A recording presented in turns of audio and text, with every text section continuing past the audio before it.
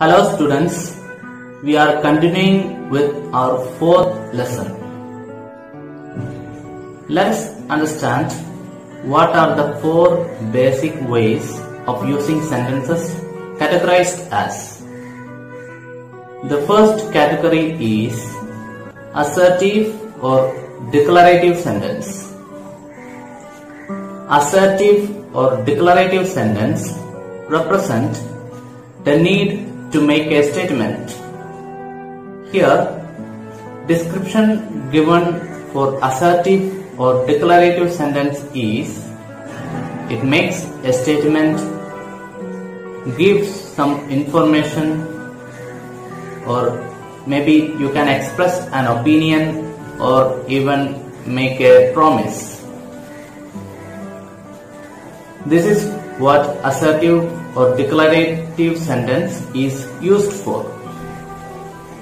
It generally ends with a full stop. These sentences can be affirmative or negative.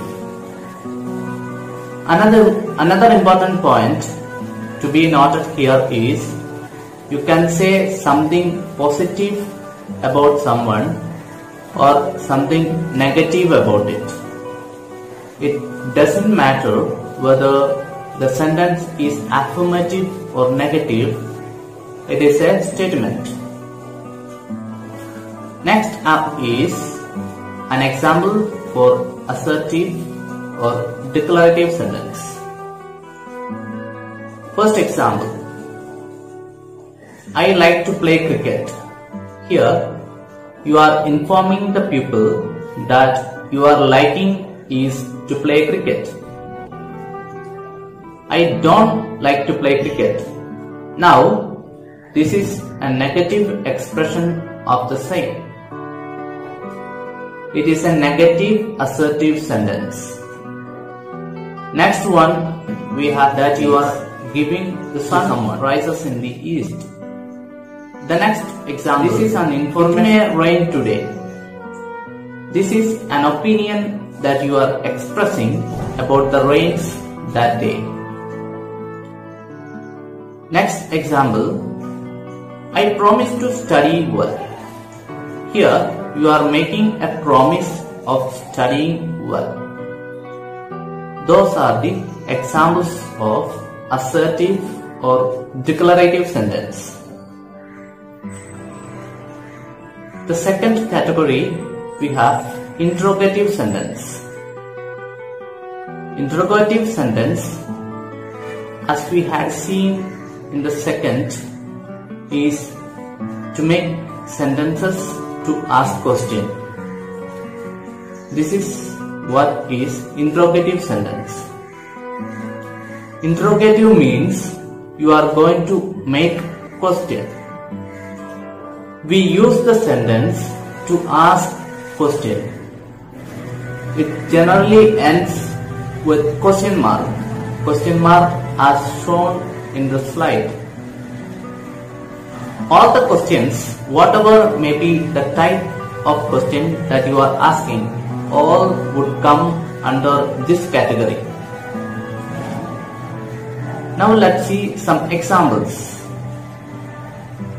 First one, how are you?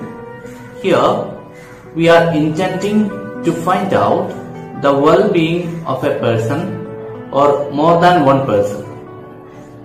It is ending with question mark as shown in the example. The next example, what is your name? Here your intention is to know the person's name. That's why you are asking the person what his name is. Last example, where do you live? Again, you are trying to find out where the person is living. That's why it is an interrogative sentence. Now, our next category is imperative sentence. It is used to give a command and order, make a request, give advice, give directions or instructions. These sentences again end with a full stop, but they are different from assertive or declarative sentence because assertive sentences are generally just a statement, but here a specific idea is being expressed. That is, either you are commanding, requesting, advising, directing or instructing.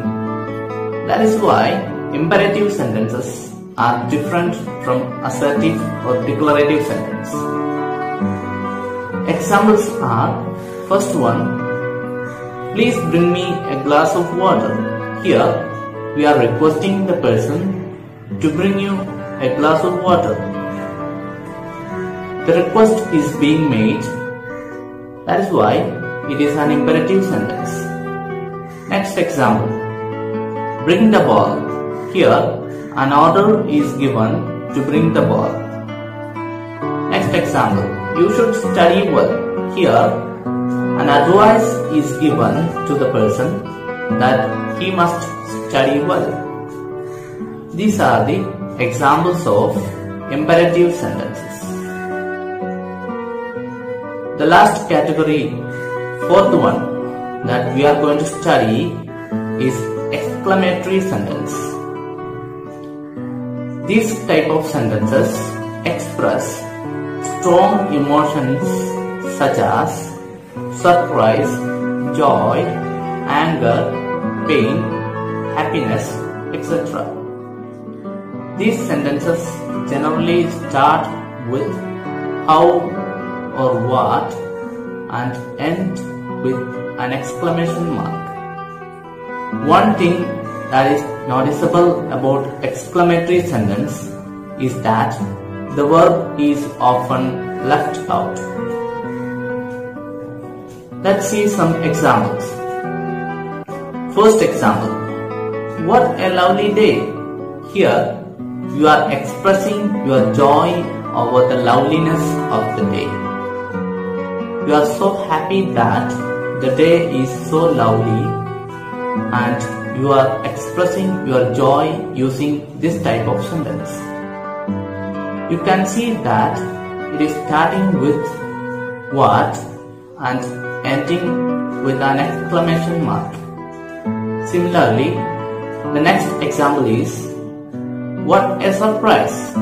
Here, the emotion of surprise is being expressed, and that's why we say that what a surprise, starting a sentence with what and ending with an exclamation mark. Now, notice this, that there is no verb here. Again, as specified earlier, verbs are generally omitted.